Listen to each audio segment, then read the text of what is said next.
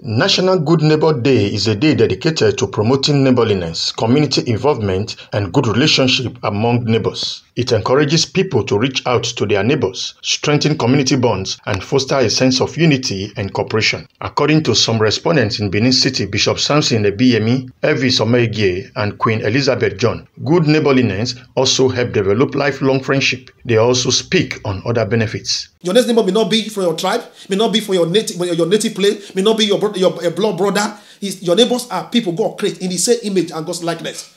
So why on the school compound, in school environment, in marketplaces, in the church, people that are close to us is our neighbor.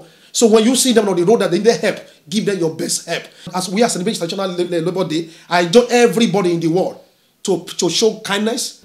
Being our brother's keeper, I also believe that it's not by being too rich.